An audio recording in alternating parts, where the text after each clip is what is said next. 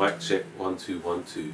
Welcome back to another episode of Ballers Only. Ballers Only. Episode 10. I think so. Might be 11 still. We'll check after, man. We're so loose with it. Check with the PR department. So what's been happening in football, man? What's been happening, mate? I know you stay active. You stay having a look. Trent's been dropped. Man will put in so much badness on Carl Walker's name, like he was finished. Yeah. Now look. But he's probably had his first choice right back. Yeah, he's had a bad season, isn't it? Trent. Well, by his standards, yeah. By his standards, he has, yeah. Do you know what I mean? And I think there's other right backs that have obviously stepped up. Who's your first choice right back for England? It has to be Carl Walker. Like, I'm never saying that. Like, Reece James sensible hasn't been playing consistently enough and hasn't been playing at the level. This guy's he's not a lion because he sees Reece James every week. Yeah, shout out to Reece. And you're saying Carl Walker's number one. For his experience. When we get to the actual tournament, are you bringing back Basaka or are you bringing back Trent, or are you fucking off both of them? I'm shocked Basaka never got called up, to be fair. He's our best defensive right back. No, he's not. He is. Walker's our best defensive right back. I don't know. He's our best one-on-one he's our best one-on-one defender against a man that's got mad skill. That's his one attribute. Who? Basaka? Yeah. Okay, cool. Oh, so you're talking about defending overall, but one-on-ones, no one can't get past Basaka. Yeah, football's about more than that, bro.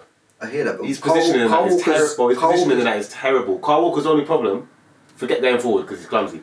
His only problem, defensively, is that he lacks concentration, so he makes dumb errors, and sometimes people score goals from him. That's what I was going to say. But he's a better defender than Wan-Bissaka. Wan-Bissaka is a one-on-one champion. That's not the end of football, bruv. That's not it. His positioning, his defensiveness as a whole is not amazing, bro. He's just amazing at stopping Sterling or stopping whoever. I hear that, actually. Do you know what I mean? I do hear that. So like, when he stops a renowned winger, yeah, you're looking at right. He's got him in his pocket. There we go. Yeah, but his game is not. His game's all over the place, bro. I hear you, but I do like Basaka defensively. I'm not gonna say I've never seen him. I wouldn't want to play. Really make mistakes. I wouldn't want to play against him if I'm trying to skin him. Do you know what I'm saying? Who else got left out? Big names. I think Maddison's injured. Grealish is injured, so you can't really count them. Okay, cool. Pickford must be injured because I know he's dropping in. He loves Pickford. Guessing he's injured. No Sancho. Remember, this ain't the Euro squad, but it's the pre-Euro squad. Mason Greenwood dropped out, innit? I think they replaced him with. I can't remember who they replaced him with. So are we sitting here today? What's his name? Oh, Cantwell, yeah. Cantwell, okay. The guy from Norwich. No, Bamford. Not that I think they should have been, but no Bamford. Are we suggesting that, I know Greenwood's a striker, really, but are we suggesting Greenwood over Sancho because that's what he's done? Not for me right now. Not for me right now. Dortmund not top of the league. Don't get me wrong. Dortmund not smashing shit, but Greenwood's got a lot of potential, but he hasn't shown enough this season for man to put him above Sancho. For me, disrespect. Now we're seeing that Gareth. We all knew that Gareth had lost his mind a long time, but now we're really seeing it. He's lost his mind, bro. This team's. Bro, we ain't had a good English manager, bro. Full stop. I can't think of one. With all due respect here to Reece James, man's had like half a bad season, Trent. You ever think I'm going to pick Reece James over Trent in my national team? Like, he is nuts. I think it's hilarious that Trent's got dropped. Don't get me wrong, not like bad Liverpool, innit? But but is he in his right mind, bro? It's mad, isn't it? He's had a mad. Liverpool have had a shit season, full stop. It's not like Trent's just been shit. Their shit's just fallen off, innit? Yeah, I hear you. Man's getting to the Euros, which is a completely different dynamic, everything. So would you say on the basis of this season's performances that Trent deserves to go over Reece, or you're just going by what you know he's capable of? Yeah, this is a tournament football, isn't it? Like, man could be shit all season. When it comes to a tournament, he could turn up. It's different. But any better to take players in there that are in form? On paper it is, of course it is. Yeah. That's the whole point of form. So if he's out of form, isn't it a risk to take him? Not when you know how certain your man is. It's not a risk. I'm not Trent's established, bro. I'm not arguing with you. I like established, because it weren't too long ago that he was probably everyone's number one. So it's like, to go from number one to not even making it, how many right backs did it take? 3? Let me give you an example. So he's not top 3? Let me give you an example, yeah. If Harry Kane had a nightmare season, he's going. He's going to pick Ings. He'll be on the play. Ings, Antonio, and Wilson, and Kane ain't going. And you're going to say to me, no, but they all bagged 6 in the last 6. He's picking Kane regardless. Exactly. ACL. Exactly. That's the difference. So is Trent. So are you trying to say it's favouritism?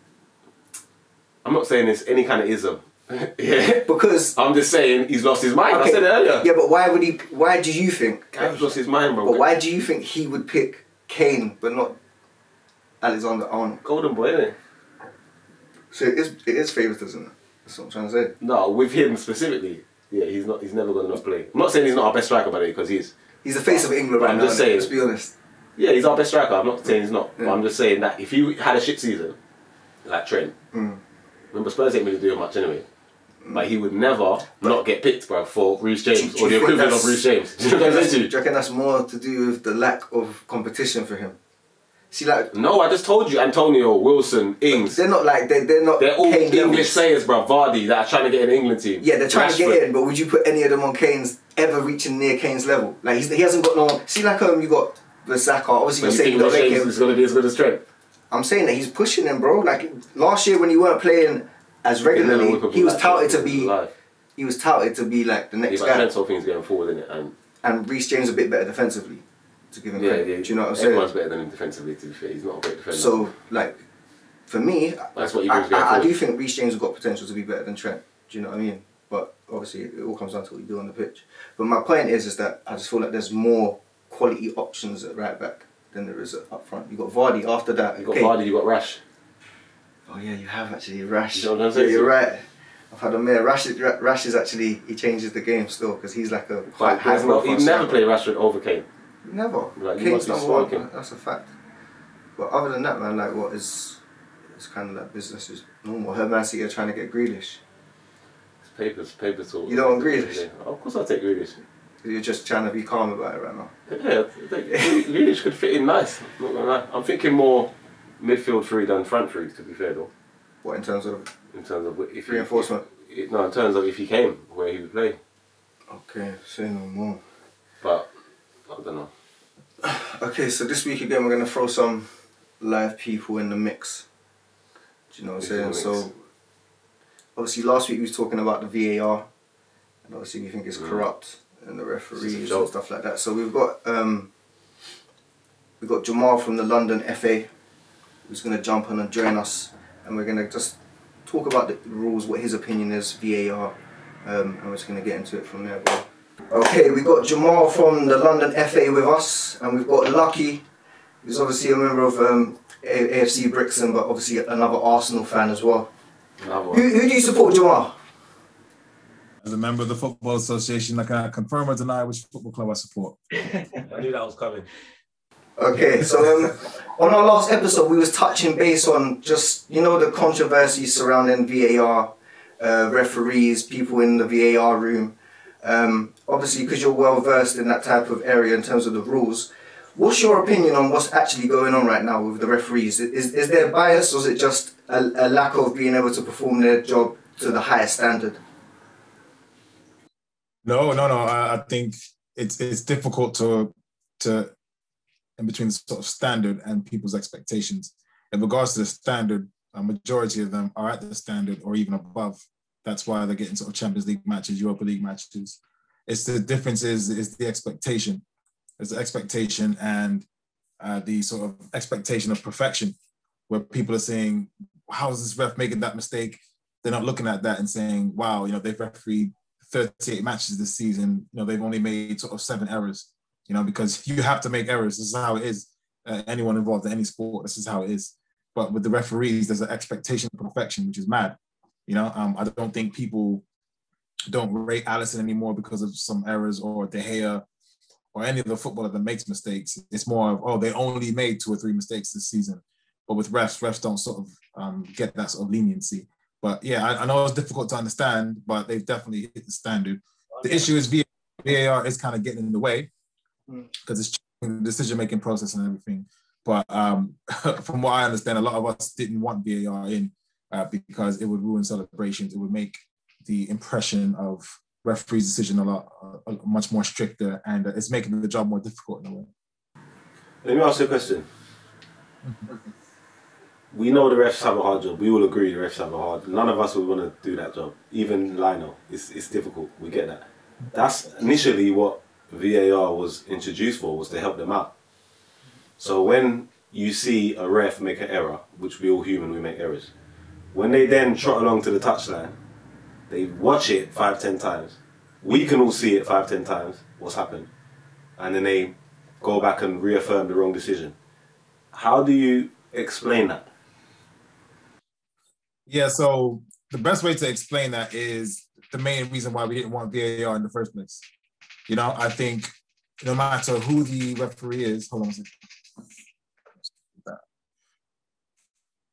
No matter who the referee is, I think people can accept that the decision is incorrect in a sort of single decision, heat of the moment, split-second decision. We knew that the general public wouldn't accept a decision that is still incorrect once a referee has had a chance to have a second look. The issue with the second look is it needs to be a clear and obvious mistake. It can't be a decision that will be unpopular or even should be changed on a minor technicality. It needs to be a clear and obvious error. I think you have handled the ball on the goal line. I've given a penalty and a red card. I then look at the screen and it's actually hit your chest. You know, they were designed for. It wasn't, oh, you've kind of like, I think the best example would be the Davinson Sanchez challenge on Alex Lacazette. Now people are saying, oh, that isn't a penalty. Now, I agree, it probably wasn't a penalty. However, in real time, I would give a penalty based on the angle that Michael Oliver, the ref, had with the split-second one-time look. So then one of our other guys, Paul Tierney, is now looking at the replay, and he's like, okay, if I had this angle from behind the goal, which a referee would never have in real time, I wouldn't give that penalty. However, what are the facts? Davinson Sanchez has made a challenge, fact. He hasn't won the ball, fact. He's made contact with Lacazette, fact. You've given it in real time, so therefore you can't overturn that. So you're basically saying, sorry to cut you, you're basically saying that take the blame off the referees, VAR is the problem. Yeah, I would say so. I would definitely think so. That's my personal opinion. That isn't the opinion, but I would say so, yeah.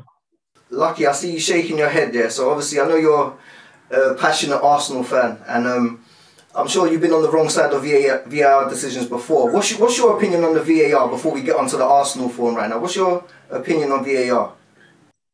Listen, first things first, man. Shout out to the what's the guy's name that just spoke just now? Trapezy. Jamal. Yeah, I've heard so much about you, man. You're doing great thing with the FA. I'm the London Cup is buzzing, and I like what you're doing. But with regards to VAR, VAR is not the problem. It's the people using the VAR that's the problem. Because I remember when VAR was just entered, yeah, in the World Cup. It was exciting. It was actually exciting stuff. But the people that are using it, right? One, they don't. I wouldn't say they don't know how to use it. I don't think it's hard to use. I just think some of the referees, especially being an Arsenal fan, some of the dubious decision that's been given against Arsenal is absolutely scandalous. It's scandalous to say the least, man. Right? Arsenal have been felt to victim of the situation. You know what I'm saying? And some of the punditry, right? They co-signed this rubbish. The Lacazette one, they were quick to say that that's not a penalty. The referee makes a mistake.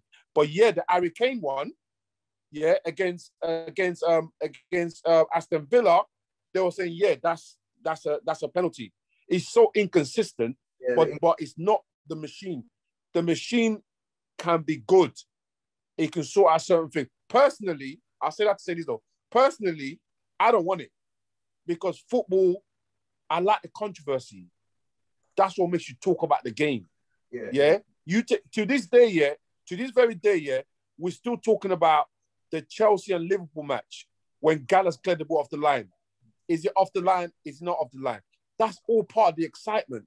That's different though. That's goal line technology. So yeah, but that's what I'm trying to say. It is ruining it a little bit, but I do think that the referees in this country, they are inadequate. They don't know what they're doing, and they don't know how to use the actual machine, in my opinion. Yeah, they're terrible. Jamal, let me ask you another question, because you're on the not on the side of the refs, but you're giving them a leg to stand on, so to speak. So let me ask you a question. When footballers, as you says, everybody didn't stop rating De Gea, everybody didn't stop rating Alisson when they had a howler. So when these refs have howlers, which they have even more now with VAR, why is it that they're so immune from a press conference? Not even a press conference, just 5 minutes, 2 minutes with Jeff Struys after the game. Why can they not be held to account? But managers, players, everybody else can. Players are held to account? I'm talking about after the game. They don't have to explain the actions. They don't have to explain mistakes. Interview from Alisson yet? I didn't see an interview from Sanchez after that tackle. If you want to go back, the Roy Keane challenge on Alf Inca Holland, the Stephen Gerrard challenge on George Boateng, some of the worst challenges I've ever seen. I didn't see those people give interviews afterwards, so I don't understand why referees. So footballers don't regularly give post-match interviews. Footballers don't regularly give post-matches, no? Of course they do. They talk to Jeff, they talk to Gary Lineker in the studio, they talk to whoever.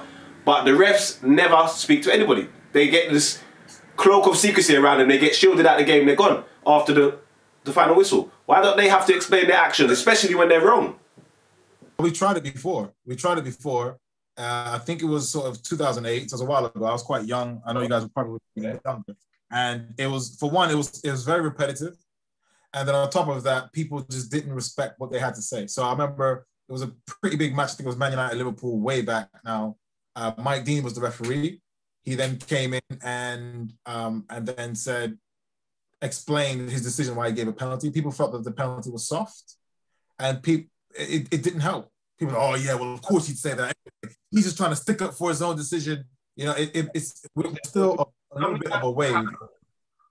When you say you tried it, how many times did that happen? Because I don't even remember that. Yeah, I know, it's a while back. For that season, I think we tried it for about, I think it was about a quarter of the season. So a good 10, 12 games. After every Super Sunday match, so the highest profile match of the week, the ref would come in, give a brief interview with Sky Sports, about 30 seconds, and ask about a few moments. Why was that a yellow card? Why was that red card? Why was that a penalty? And the first couple of times it was good because people just, like you said, because you described it pretty well, people just wanted to see an end of the cloak of secrecy, you know? So, sorry. They wanted to end the cloak of secrecy. Whereas, so people were happy to hear from. So 2, 3, 4 weeks was good. After that now, it got quite repetitive because not a lot happens on a lot of matches for a referee. People remember the mistakes and the howlers of the controversial matches, but on the average match, a ref doesn't have much to do, especially the Premier League. There's cameras everywhere. The discipline's very high. You know, if it's not like referee like back in the day, lucky you don't remember, when I used to play with him at Power League at Norbury now, referee not there now. It's different. Every match, you have tackles flying in, you got threats, you got people slamming into the boards. That doesn't happen in Premier League football. You know what I'm saying? So that's why he got shut down. That's why Norbury got shut down. Exactly. You know, but for the most part, you know, referees don't have a lot to do. So they were interviewing referees at a game that finished 4-1, 2 yellow cards, and I'm like, oh, referee, how'd that go? Yeah, pretty straightforward match. The player is good player discipline, and yeah, that game fell. And it got boring or repetitive. Now, if you to us when we've made a high-profile decision or error, now obviously referees wouldn't want to do that. You know? The controversy surrounding the referees.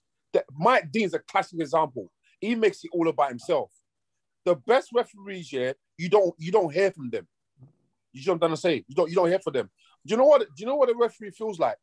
They feel like police, right? And you're like police on the street. No matter what, they're gonna back up each other. You can see the referee on the pitch is making a bad error, and the people in the VAR are like, you know what? That's my brethren. I don't want to throw him under the bus.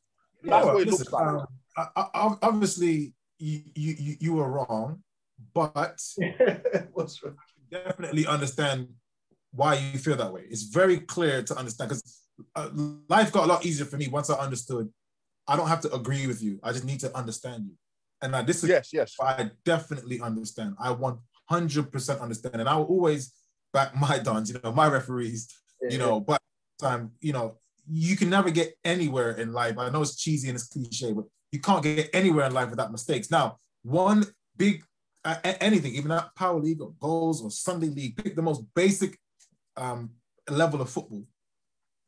The one skill that you don't want a referee to have, the one attribute that you don't want the referee to have, is a referee who sees too much. A referee who sees too much is like, oh man, you know when a game is flowing and the ref says, "Hey mate, you don't have any shin pads on." You know, oh ref, man, allow me. That's what VAR encourages, because you can go and rewatch anything. And that's when it's like, wait a second, these offsides, really? Offside law was not designed to stop goals from being scored because of your toenails or your shoelace or your armpit, you know?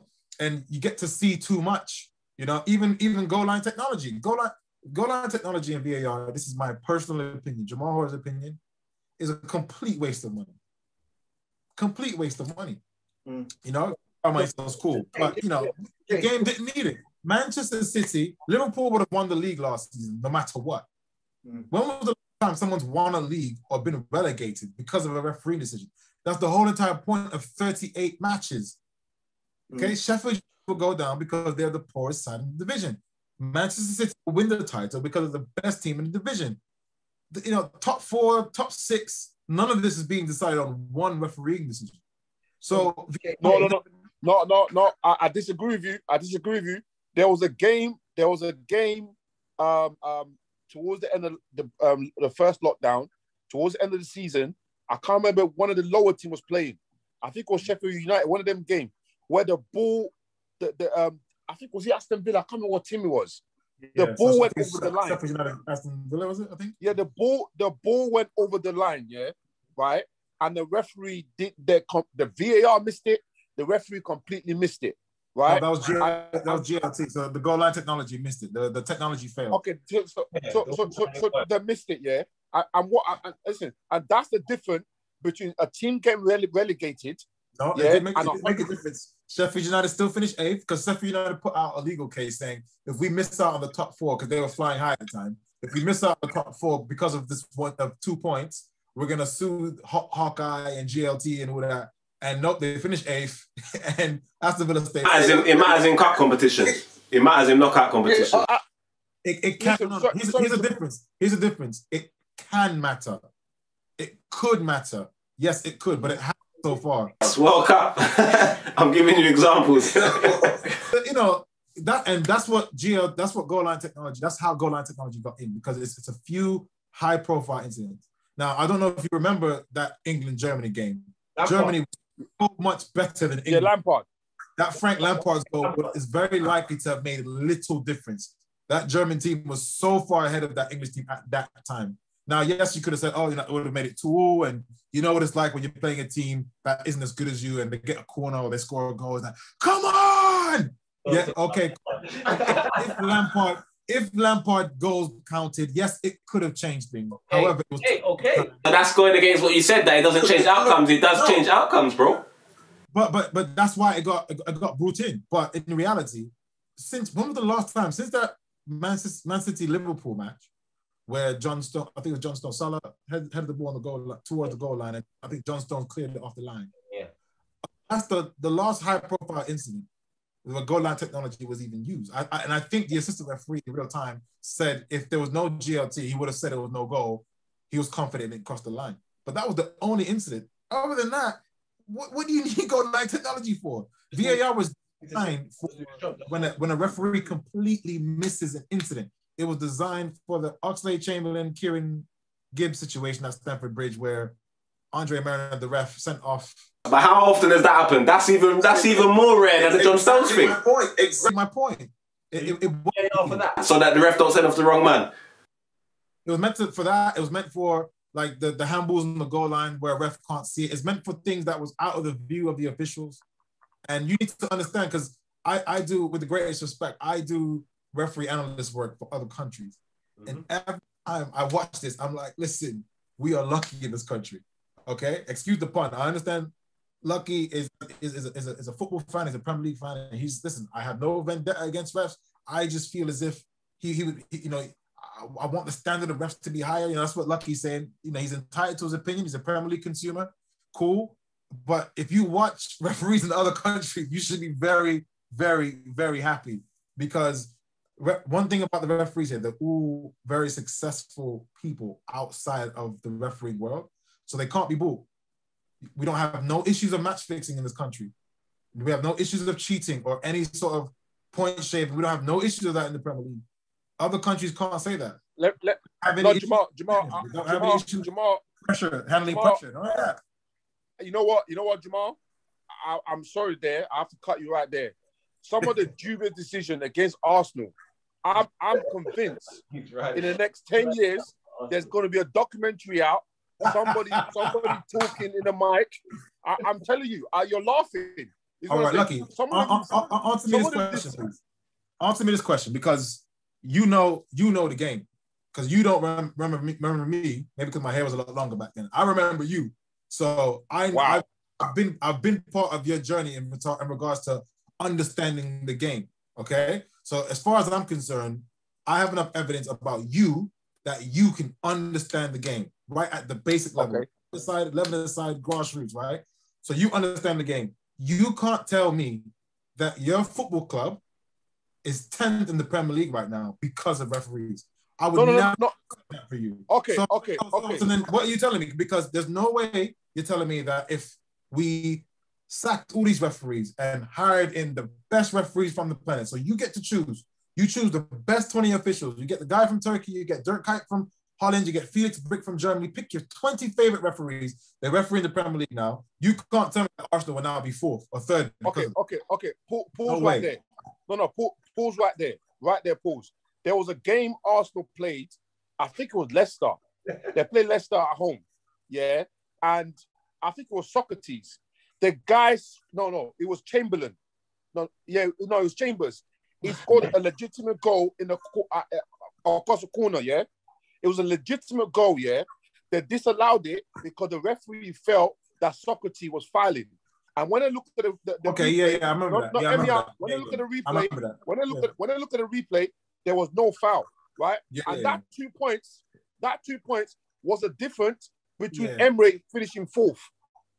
That was at the Emirates against Aston Villa, wasn't it? It was at the Emirates, and that was that 2 point difference was a difference between Emre losing Emre having a torrid time and qualify for the Champions League. That's a referee. That's a referee decision. Behave yourself. So what about getting 3 points from all your big six matches? No. Okay. To re-sign your stars on long-term contract. Okay. £310,000 a week you're wasting on Mesut Ozil. Don't chat to me. No. Don't chat to me about those things. No. As a referee, you're paid handsomely, right? Do your job properly. Do you know what I think personally? You know, back in the day, was in school, you used to have student exchange. You get a French people come over here. Let's do that with the referees. They should swap. We have the Italian referee and let the English one go over there. The English are shocking. Careful what you wish for. And I am. Because here's the thing, fans like you are so passionate, you don't have enough time to go around watching football from other leagues religiously like you watch the Premier League. Careful what you wish for. It can get worse. Get worse. With the great respect to my Italian G's and my Spanish referees out there, do your thing. I tell you, I know the kind of player you are. You wouldn't appreciate playing with that style of refereeing. Because don't forget, it's not about quality all the time. It's the style of refereeing. Remember, a lot of these refs who you may not particularly like, if they went down Dulwich to go and referee AFC Brixton, you would actually appreciate the refereeing style. You would hate some of the decisions, but a lot of these refs have a play first mentality, meaning they're always looking for the advantage. They're always looking to give the benefit of the doubt. Okay, not my team with bucket. I give you that. Just because I'm disagreeing with you doesn't mean everything you're saying is nonsense. No, you're making a lot of great points. Yes, I agree with that comment. Yes, that would be his style. But remember, Mike Dean's style doesn't work so much here because he's a continental style of referee. It's very bullish. It's quite confrontational. But the kind of countries that you're speaking about, all the refs are like him. So that's what I'm saying. Just be careful what you wish for, because don't. Let me just interject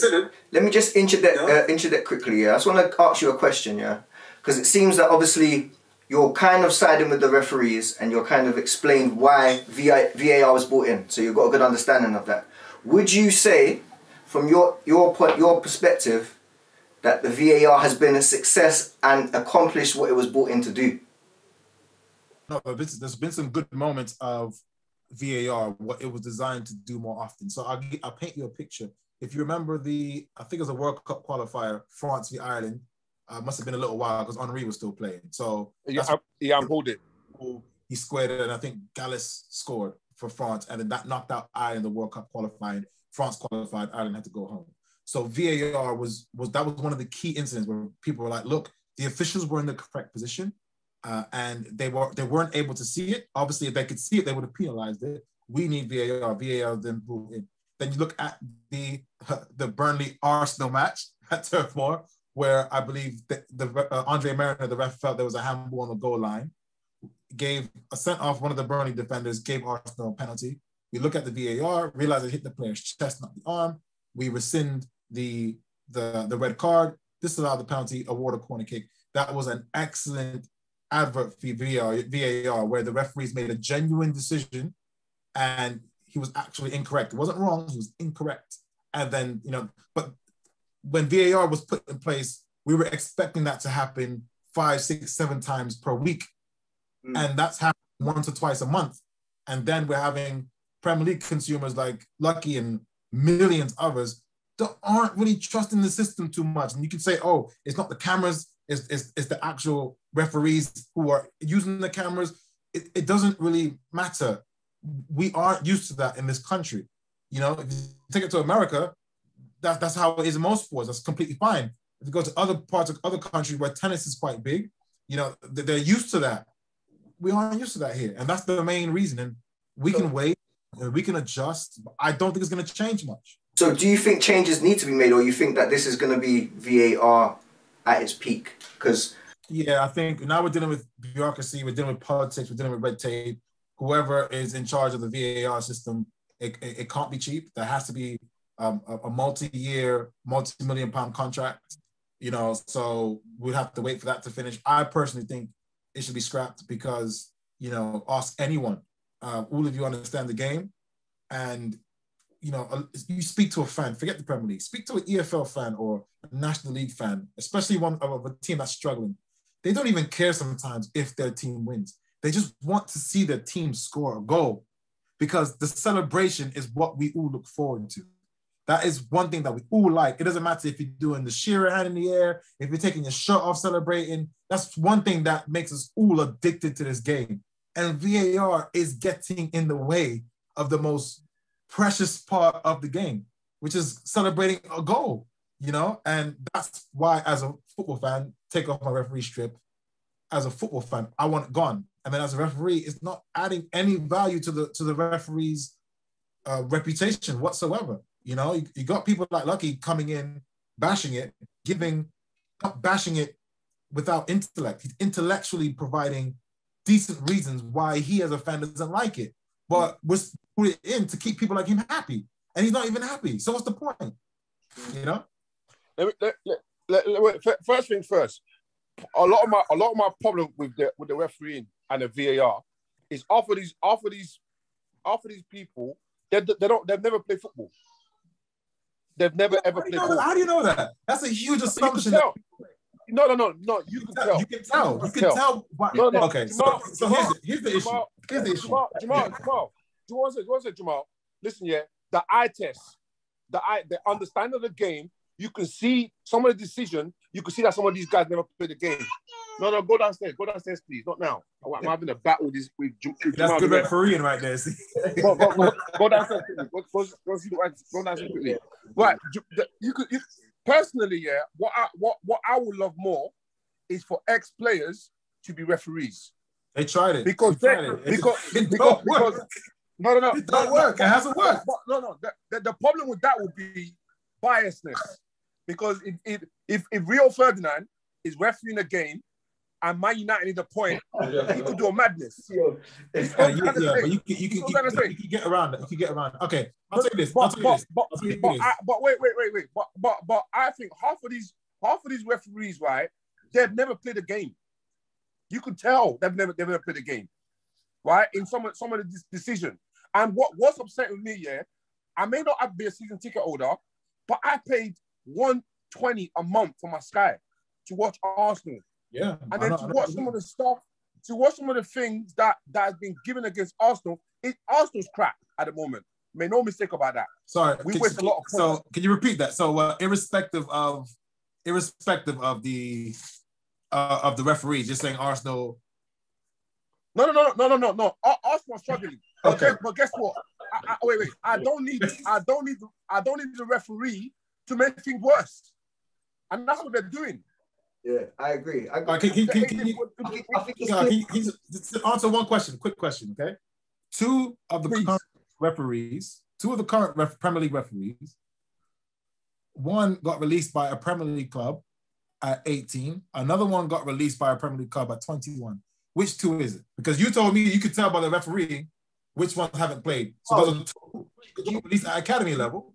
Tell me which two it is. Do you want us to? Do you expect us to believe that these two, whoever they are, don't support a Premier League team? Exactly. Why are we changing the subject?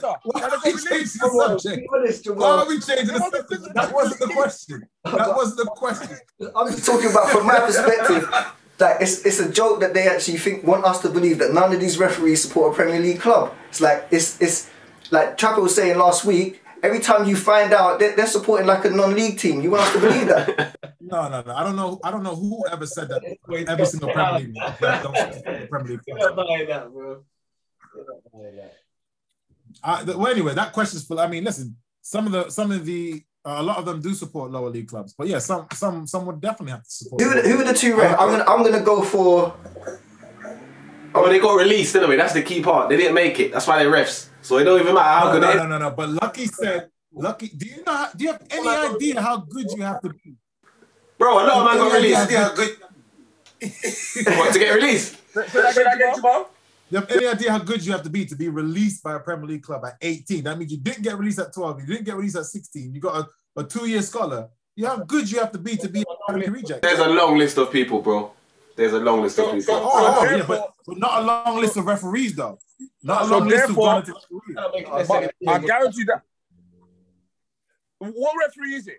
Yeah, let me. You can tell by the referee. You told me you can tell by the referee. All right, so Michael Oliver got released by Newcastle. Andre Mariner as well. Okay, so he was by Newcastle. For Leicester, so yeah. So because by Newcastle. All of them refs never played. I'm like, well, how do you know? Oh, I can tell by the referee. And I'm like, are you sure? You think if we took random footballers, so whoever you want, Big G or someone from Banstead Rovers or someone from Rising Bullers, you think they would just go into refereeing tomorrow and be good at refereeing? It don't work that way. It's a complete different skill. That's why every footballer isn't a good coach. That's why it don't matter that you got released, bro. That's why it don't matter that you got released at 18 because it's a whole different skill set. No, but there's a big difference between someone who's never played the game, because Lucky isn't wrong as well. There are some refs who's never played in a football match with a referee. So the only football they played was at school or kickabouts or little hiring a booking at goals or power league. So Lucky ain't wrong at the same time. But to be an academy reject, I know there's a long list of people. You're not wrong either. However, what long list? How many of those academy graduates go into refereeing? It's very, very. No. Jamal. I agree with you. There's a stats out there for every one Premiership match player you see, 1,000 never made it. Yeah. So I agree. I agree with all that stuff, right? But for me, that alone makes me question your decision. Let me come back in. There's a pastor in my church, right? Right? This pastor, cannot, from little, it detested the church rules, the church everything, So you know what the guy did? He grew up, right? And he decided, you know what, to be a pastor. He became a pastor, And as a result of it, right? Because of his disdain for the church as a child, he's causing all kinds of mayhem inside the church, right? So, and I say that to say this guy, Mariner, who got released by a pro team, he's going to destroy it. He's going to cause problem in the thingy. What are you doing there? Why? Because you're pastor. I get your point, but just because your pastor did that doesn't mean everyone's going to do the same thing. You know what I'm saying? Come on. No, listen. I say no referee ever wants to make a mistake. No referee wants to do anything to affect their reputation. So when they do, it's because that incident was too challenging or they lost concentration for a minute. Same reason. Alisson didn't want to give away goals. De Gea doesn't want to give away goals. So when it happens, it's just a mistake. It's a lack of error. It's a misjudgment. It's a lack of concentration.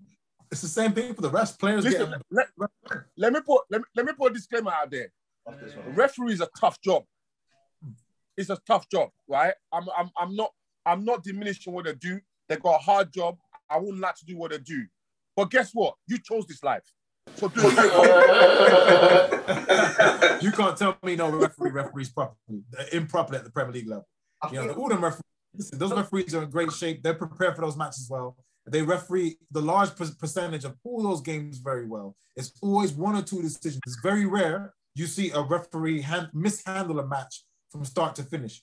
Usually, no, I've seen some shockers. I've seen some shockers, bro. They referee well. They make another error, then the game ends. Listen, do you know what I think, Jamal? Poorly performing throughout the whole 90 minutes. Do you know what I think, Jamal? I think the VAR should be run by ex-pros, right? And let me tell you what I think. If you notice, in football clubs, the most successful football team is who? Bayern Munich, Juventus, right? And the reason why these clubs are successful because the club is run by ex-players that used to play for the club. Juventus. When's the last time Juventus won a Champions League? Say that again? When's the last time Juventus won a Champions League? They haven't won in a while, but they're not in the league. One sec. They haven't won in a while, but they're semi-final finalists regularly. Yeah, they've been two finals. Lost to crazy Messi Barcelona, and they lost to Real Madrid in recent years. You got beat by Real Madrid badly. But the moral of the story is this year, right? The reason why these clubs are well run because they're run by people that played the sport, people that are engraved in the sport, and people that understand the club.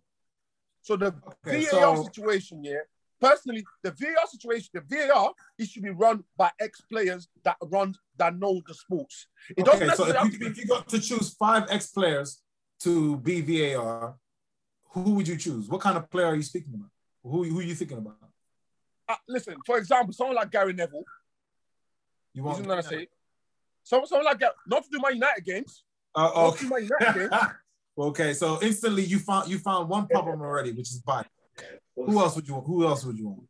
Would you want an ex-EFL player who's never played in the Premier League? Would you want a foreign player, ex-foreign player to come in? Yeah, just somebody that's played the sport at the highest level. Yeah, we're not going to agree on the VAR thing. Let's keep it real. We're not going to agree. First half and a great comeback in the second half. So where do you stand as an Arsenal fan? Are you on the fence about him still, or? I listen. Arteta is I can see what he's doing, but I don't have the patience, man. I'm not a Tottenham fan, right? I'm used to winning trophies, right? Right? And more than anything, one thing is fixed though before Christmas is the fact that the football, right, is easier on the eye now. He's not gonna say, but Arteta, I'm not sure about him, man. I'm on the fence. What about? But one thing I will say, yeah, he speaks well. He's got it. At the moment, the way I see Arteta is all the gear, no idea. He looks the part. He talks well. He says the right things, right? But I don't see the thing. And another thing with Arteta, there seems to be, I feel like he's biased towards certain players. You reckon? Do you know what I mean? Certain players, no matter what they do, they're going to play. So I'm on the fence, man. I'm on the fence. On the fence. How about Aubameyang? Because I remember it was we signed the thing, and it was like, yeah, we got Aubameyang. How do you rate what he's performing like right now? Because he's not looking like the Aubameyang of last year. I didn't agree with the contract. I'm always nervous when a 28-year-old's getting a big contract like that, right? But with Aubameyang, I'm going to give him to next season because this year he's going through a lot personally. He's going to say his mum's not well. You can see the guy's not 100%. You can clearly see it. And you can see, and sometimes I think to myself, people are different. Like me, when I'm going through stuff, football on a Sunday is an outlet, right? But to some people, they have to stay away from football. Am I making sense? But he can't stay away from football because that's his job. But you can see clearly that the guy is not 100%. So I'm going to give him benefit of the doubt. And not only that, if it wasn't for him, we'd be relegated now. What about you, Jamal? I know you don't support a Premier League team. But yeah. So, what do you think about Arsenal and Arteta? Are you impressed with the job he's done when he's come in? Do you agree that if he wasn't there, they would have got relegated? Where do you stand with Arteta? I think your assessment is correct. They blow hot and cold. And it's down to the fans. The fans like Lucky. If you're prepared to be patient, then I think it might be worth it. And if you're not patient, then you can go the Chelsea route. People don't like the Chelsea route, but Lampard out, Tuchel is in. Look at the impact it's had. Amazing. You know, so it's really down to the fans like Lucky to see which direction Arsenal want to go. And I think if you wait for Arteta and give him that chance, I think they can be successful. Also, a massive opportunity for Arsenal is if they don't qualify for Europe at all. So if they get knocked out of the Europa League, don't qualify for the Europa League again or the Champions League, and then just focus next season on just the Premier League and the FA Cup, like Leicester did when they won a title, like Chelsea did when they won a title. That might be a massive opportunity. It might be a blessing in disguise for Arsenal. I hear you. You don't, saying that though, I don't think Arteta's got the tools. I don't think Arteta's got the tools, man. You have the gear, no idea. So does he have the gear or does he not have the gear? No. When I say no idea, what I'm saying is my manager's skill is questionable. Okay. The situation with Saliba really pissed me off. Right? And right now, I'd rather he go than Saliba go. Right? This guy is a fantastic. Really? I'm deadly serious. Right? He's an ex-player. You should be happy. He's an ex-player. No. What he done to that guy was bad. Was really bad. And not only that, the guy's in France now and he's doing bits. But yet you persist with flipping David Luiz. Get your dirty mop head away from this pitch. Go away. You know what I'm gonna say, right? I'm not on a serious note because I pay for this crap on my screen. Making it personal, man. It's he's done all right for you. You can't say he's done badly for you, especially with the money you paid for him and what you're paying for him. Come on, he has done. Listen. Arteta has lost 11 matches. That's honest in the league. Where do you think Arsenal should be? With that squad, we should be fighting for top sport. Easily. Arsenal should be fighting for the title. The title, Lucky. No, top four. Okay, so where do you think before? Because Manchester United are a better side than you are. Manchester City are a better side than you are. Liverpool are a better side than you are. So that's three teams that are definitely better than you. Now the rest you can argue about, because you do have 6 or 7 clubs fighting for the 4th spot. So cool. I don't think Leicester have a better squad. I don't think Chelsea have a better squad particularly. Aston Villa definitely don't. So on that note, you are underachieving. But what are you telling me? If Guardiola came and managed Arsenal, or let me tell you one thing. If Guardiola came to manage Arsenal, or Klopp come to manage Arsenal, or Pochettino come to Arsenal, or even Brendan Rodgers come to Arsenal, we will be net. We'll be in and around that top 4. Now, don't get me wrong. Arteta was a much better player than all those guys, by the way. But you're saying that doesn't correlate. You don't think Arteta's better than who? You don't think Arteta was a better player than all those managers you just mentioned? So what Guardiola? I don't think so, mate. Of course he was. Guardiola play. Of course, I'm old enough to see Guardiola. I'm not doing this. Wow, if I was Pep, I would trade my playing career for Arteta's. Definitely. That's my opinion. No way, man. Man. He was definitely better than Poch and Klopp. So. Don't get me wrong. All right, sorry. What I do think, though, I'm scared that... You're reaching. You know what I'm scared of? I'm scared that this job might have come too early for Arteta. Oh, yeah, I agree with that. We should have gone for Brendan Rodgers. Yeah? Arteta, go learn your trade. Yeah? Go and learn your trade in some teams. Not in the Premier League. Yeah, and learn your. What's going to happen now is there's 2 things. Arteta will either flop next season and get sacked, or do well next season, and PSG, Barcelona, and them club will start coming in for him. That's what's going to happen. But as a fan, I don't have the patience. First year, give you a bite. Second year, sort your team out. Third year, winning the league or challenge for the league. If you can't do that, away you go.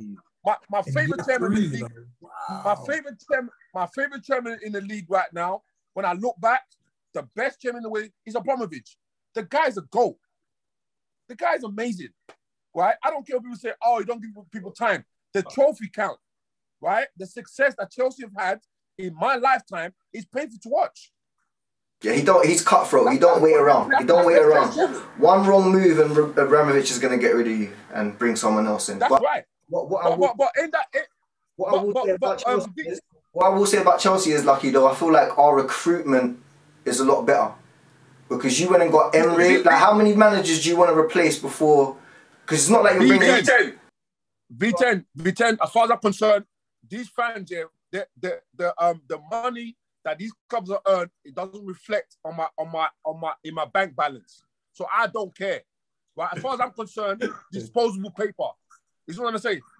Abramovich is the real world. If you don't perform in your job, you're gone. Simple. It's true. No, that's not the real world. No, I agree with you. That's how he's got his success. That's how Roman's got his success.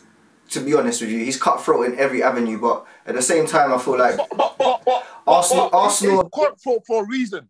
He quickly moved in, yeah. For, you know what, Lampard, you're a legend and all that, but you know what, you're messing up the thing. Push him to one side. Brought in Tuchel, give him 18 months. Sort yourself out. The guy is in 2 cups, yeah, and he's probably going to get top 4. Fantastic move. Yeah, I agree with you. You can't question Abramovich. The guy's a goal. What he's doing there. I hear you, man. I think do you know what though? I'm also put it down to the recruitment, Lucky, man, because I feel like Tuchel, he had a great reputation in the managing game, but he wasn't really, when he came in, not everyone was like, okay, he's gonna turn Chelsea around. There was frowns, there was eyes. Is he gonna be able to be successful with this team? And he's beaten all the odds, so you kind of have to take your hat off to the recruitment that they've done, because sometimes it's not as easy as just sacking someone and getting someone else in. You have to get the right person in. So, like, are you doing your due diligence on the people that you want to bring in, ultimately? And you've had Emery, you had Emery, and you've got Arteta. What was the basis of getting Arteta? Just because he was Pep's number 2 and he's played for Arsenal before? No, I think the reason why they went for Arteta is an upcoming manager, and not only that, they believe that his football is going to be progressive, it's going to be entertaining to watch. Under Emery, it was an absolute dire. That's what I'm trying to say. It was shocking. So I understand the move for Arteta. I do understand it. Yeah. But as a fan, I don't have the patience. I don't have the patience. Because you know why? Who do you want? You're not gonna get. You can't get Klopp, like you said. You can't get Guardiola, like you said. Brendan Rodgers is what, 6-7 places above you. So who do you want that you actually think you can realistically get? What, as a manager? Yeah. Not like I said before. Arteta, I'm giving him to the end of next season. And okay. Then, yeah. After that, we're a big club. Yeah. Don't get Brendan Rodgers. Steve Bruce is available. Like, who do you want then, bro? You don't want them man there. So who do you want? Listen, I'll go for what's his name? Brendan Rodgers. But he's flying high right now. Man. Brendan Rodgers is the answer to your problems, really? You have to understand this year, right? If you can't win trophy, the next best thing is attractive football. That's why. Would Rodgers leave for a team that's 10th right now? To you. What? Would Rodgers leave a top 4 place, which is where he is right now, for Arsenal, just off of reputation? Big man, money talks, boy. Money talks. And not only that, Arsenal got a history. So history's a big thing, you know. It don't matter that Leicester's better than you right now. Let me tell you one thing. Let me tell you one thing, yeah. Brixton, Lambeth, and SC Dons, right? Yeah. Financially, Brixton cannot stand toe to toe with SC Dons or Lambeth financially. But there's one thing Brixton got though: history. Historically, Brixton always get to a cup final, so we have to use that to alert players, to bring players over. So it's the same thing, right? Arsenal might be 10th right now, but the history speaks for itself. That's enough and money to get Brendan Rodgers. Flex your muscles. I'm not gonna lie. I'm with you on that. I think you could get someone like Brendan Rodgers, but that's you don't just get Brendan and you fix it. You need then it comes to another investment because like you have to buy players. I don't think you got a good enough squad to get top 4. It's quite easy to manage the side to up the table. You know, Brendan's doing a fantastic job, but they're not in Europe. They'll Champions League. The next season they'll finish 9th because getting in the Champions League whilst you're in the Champions League is a serious skill. That's why Sir Alex and Arsenal and these people are legends, because it's very difficult. And if you know playing any level from non-league upwards and you have those extra games and those games start to pile up, it's so difficult to be at your best on a Saturday when you don't have a full training program. You've got a match on a Tuesday. And that's just at non-league. There's not far traveling. Imagine you've got to go Greece or Turkey or somewhere midweek and come back. It disrupts your whole week. You're more prone to injuries. I don't know if Brendan can handle that. He's not done that at Liverpool, but... Ain't that just squad management? No. I agree with you, man. I agree with you. The COVID's been a big factor as well. Yeah, it's been a huge factor. He's going to say, and we're starting to see more towards the end of the season, the effect of COVID. But you have to understand this though. When Brendan Rodgers came to Leicester, they were in dire straits. They weren't firing all cylinder. Vardy couldn't get into the team. His man management skill is fantastic. He put his arm around Vardy and he built a team around him, right? And a lot of players that he's got, they are not the most expensive players. He hasn't gone and spent £40 million on a Partey or 60 or 50 million pounds on Aubameyang. He hasn't done that. So with his budget, what he's done, man, he got some. Yeah, true. The guy. True. And he's created some very standout players for this year. Like Fofana, I think centre back, amazing player. James Justin, amazing player. Harvey Barnes, standout player. Harvey Barnes. I know he's injured, but it's good. The team's kind of crazy still. I can't lie. These are no-name players. No-name. And this is what I'm saying about Arteta. You got Fofana getting the first team at Leicester, but you're loaning out Saliba, and Saliba's a better player. Politics. I'm telling you, man. But you don't even know. You don't know the situation of Saliba. He might be dead in training. You never know about that. You never know. I'm treated, but whenever that happens, you just assume someone must be so shit in training. Bro, don't say that because I've been telling V about training, bro. If you're shit in training, bro, you don't play, bro, and you might be a baller, but you're shit in training, bro. If you're dead in training, it's like Arteta wants what Lucky wants. Arteta don't want to be in 9th, 10th place. You know what I'm saying? I agree. Want to be in the Europa League. So if he's not playing a player who's going to help him achieve his goals, he must be dead in training or a poor attitude, 2-footing people in training. You just don't know. It's got to be something. I would lean more to the side of you don't know, because Tomori at Chelsea, for me, that's a political move. It can't be because he was dead in training. He was one of our best centre-backs. And then out of nowhere, he got dropped out of the squad. Then he goes on loan to AC Milan. So for me, I feel like sometimes in football, maybe not all the time, there are a bit of politics that dictate squad selection or if someone goes out on loan or not. Do you know what I mean? Well, I think Tomori is an exception, because if he went on loan to Burnley or something, or Barnsley or Norwich, cool. When he went on loan to Milan, I'm like, whoa, wait a second. That's a massive club to go on loan to. So that's when I knew something felt a bit funny. I don't know if that applies for Saliba. It might, but you know, and V, you should have enough experience directly to understand when someone comes in and is quite high profile for that level, but it's not really happening in training, or the discipline off the field just isn't quite there. So the manager doesn't want to start that player. You know, it's as simple as that. Something's got to be going on. 100%. But I hear what you're saying, yeah. But then explain to me the consistent error that comes from the likes of Xhaka. He'll discipline on the pitch, but the guy consistently play 90 minutes, and he's got the cheek to say the Arsenal fan are against me. No, we're not against you. You're just shit. Simple as that.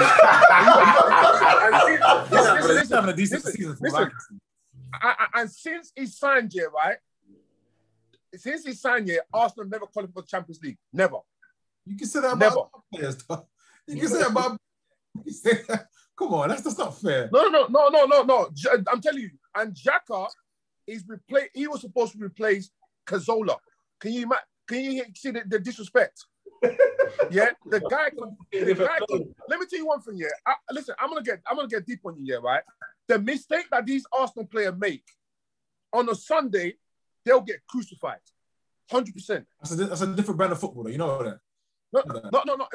Brand of football. I personally think a lot of these guys here, they won't survive Sunday football. They won't do it. Yeah. They won't survive Sunday football. And another thing as well, when I look at some of these players, I look at Nketiah, Reece Nelson, Willock. I hope they're not related to none of you guys, right? I hope not, right? So when I look at these guys here, right? Are you not V10? Be honest with me here, right? Your football understanding, and Lucky, careful what you're about to say, though, because you're making me nervous. No. Be honest with me, yeah. I'm gonna say I don't care, right?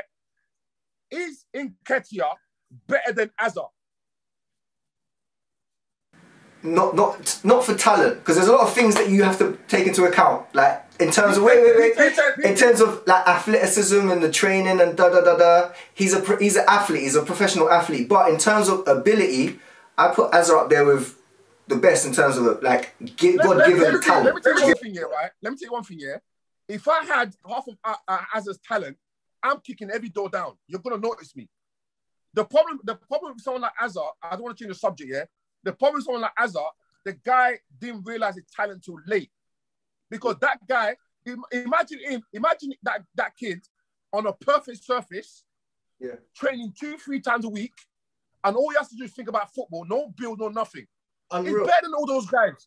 Unreal. No, that's a good point, because it's like as an academy player coming up, you have to peak at like between 17 and 20. If you don't peak in that age, your career is basically done. So I'm not too sure but if that person peaks at 24, 25, they might be sick at Sunday League, they might be sick at non-league, but they'll never have that elite career that their talent probably deserves. Do you know, Hazard? Let me tell you this guy. The reason why I love this kid, the reason why I don't want to change the subject, yeah. Did you know that boy, yeah, he stopped playing football from 16 and he didn't come back till he was about 21. Wow.